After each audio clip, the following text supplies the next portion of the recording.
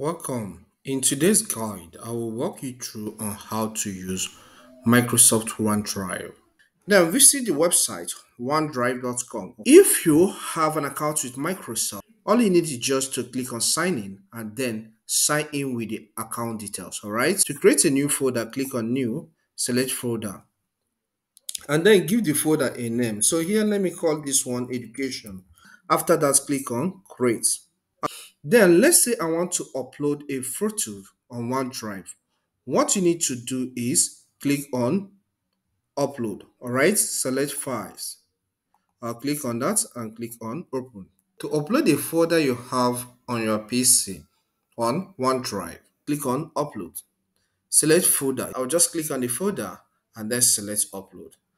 Subscribe to my channel if you have not done that because it will help me to grow this channel. And see you next time.